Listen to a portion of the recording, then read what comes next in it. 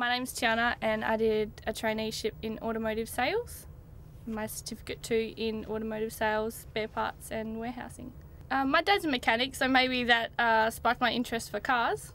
But yeah, he's in the automotive industry too. He's happy for me. He got excited when I gave him out my business cards, and he also did spare parts for a little while, so he knows what it's like. It could be difficult to manage work and study at the same time, but I think you have to remember study's just as important as work. During my training, my employer was very helpful. They always let me take time off when I needed it for studying, and also my trainer at MITA was very helpful. It was definitely worthwhile during my traineeship as I got to do all the practical and I got to study at the same time, and it just gave me an extra advantage. I just bought a house, so that's pretty good. I think I'd have to be getting paid pretty well to be able to do that. Well, I'd say to any young girls who want to get into the automotive industry that there are lots of options out there, and there are, you know, you don't have to be a mechanic and you don't have to be a spray painter. There are lots of options out there, especially for young girls, and just to give it a go and have a look.